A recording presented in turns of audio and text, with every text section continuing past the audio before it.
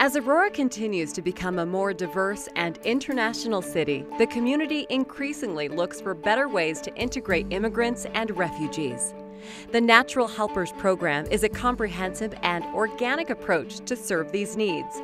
The City of Aurora mobilizes volunteers who have established homes in this country and understand the challenges of adapting to a new place. In partnership with the Aurora Welcome Center and the Office of International and Immigrant Affairs, the City of Aurora provides online and social media resources to promote information sharing among local governments, immigrant and refugee organizations, and nonprofits. Natural Helpers and its program volunteers empower immigrants to thrive in new communities. In addition to expanding their social and community networks, they also help recent immigrants find and keep jobs.